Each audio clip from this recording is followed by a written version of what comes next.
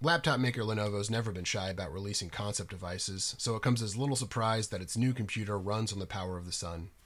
I'm Nick Lucchese, editor-in-chief of Laptop Mag. The Yoga Solar laptop debuted as a concept device in March 2025 at Mobile World Congress in Barcelona, Spain, and it's a fascinating look at how recent advances in solar tech and ultra-efficient processors combine to make a nearly self-sustaining laptop in broad daylight.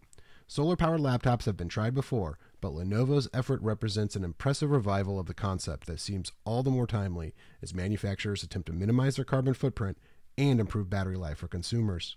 The Yoga Solar has solar panels on the laptop lid, which are protected by a glossy black cover. But the laptop is more than just attractive design.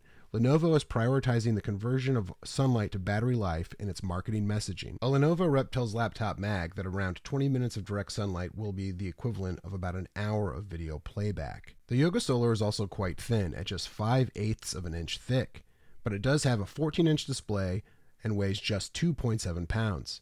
Its back cover incorporates 84 solar cells. The laptop uses back contact cell technology, which is slightly more efficient than typical solar panels. Lenovo says the panels on the Yoga Solar have a 24.3% sunlight to energy conversion rate, which is higher than the average of just 21%. Those solar panels can also absorb ambient light, sunlight, or any light source above 0.3 watts, which is equivalent to an LED nightlight.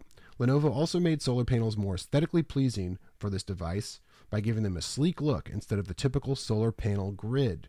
Powering the solar PC is an energy-efficient Intel Core Ultra CPU, and the laptop can come with up to 32 gigabytes of RAM and 1 terabyte of storage. The details about the Yoga Solar really capture the imagination, but don't get excited just yet. This is just a concept, and what we've seen today may not look like what is on the market in a few years. But when it does launch, come back to Laptop, we'll give you the full review.